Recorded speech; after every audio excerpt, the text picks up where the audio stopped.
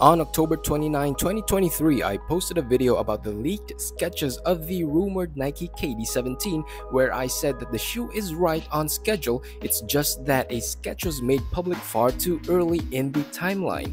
Now instead of just sketches, we have actual photos of the upcoming Nike KD 17 giving us a better look, so let's talk. Welcome back, this is Fresh Pair. Smash the thumbs up button, share this video to your friends, follow me on Instagram. If you're new here, subscribe to my channel for updates.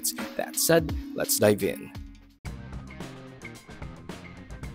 The Nike KD 17 is a low-top silhouette that many people say resembles the looks of the Nike Air Max Plus, although I think the shoe looks more like the 1999 Nike Air Flight Determination in terms of the thermoplastic veins, which are those curved pillars that hug the sides of the shoe. Between these veins or pillars are possibly foam panels which look chunky from a bottom to top view of the sides.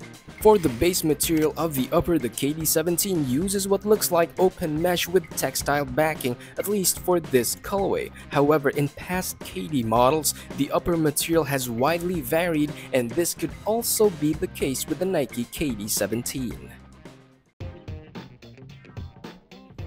For the cushioning, there is no clear indication of a bottom-loaded zoom unit just by looking at the outsole. Therefore, it's possible that if the KD 17 uses zoom either at the forefoot or heel, it's most likely top-loaded. If not, it's also possible for the shoe to use full air strobel for cushioning encased in the foam midsole.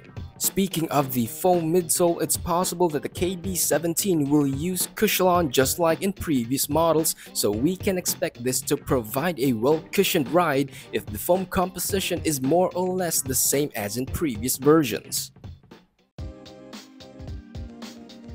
For the outsole, the shoe will seem to have aggressive traction with the pattern resembling a pressure map with the midfoot as the focal point where most of the treads radiate from. Rubber compound used in this colorway is translucent, but the compound itself will most likely vary on the colorway. The treads are thick and widely spaced in between, which could reduce floor contact but at the same time decrease dust accumulation.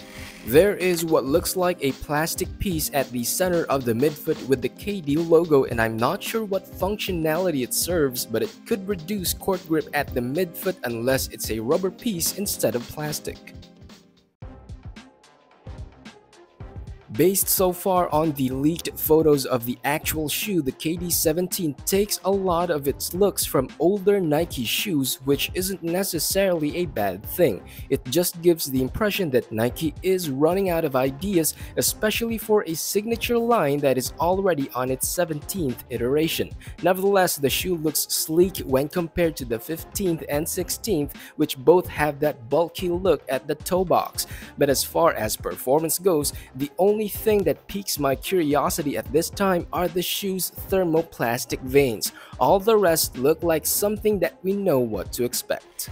In the meantime, let me know what you think about the upcoming Nike KD 17. Post your thoughts in the comments section, smash the thumbs up button, share this video to your friends, follow me on Instagram. If you're new here, subscribe to my channel for updates. This is Fresh Pair, thanks for watching, peace and love to the fellow underdogs.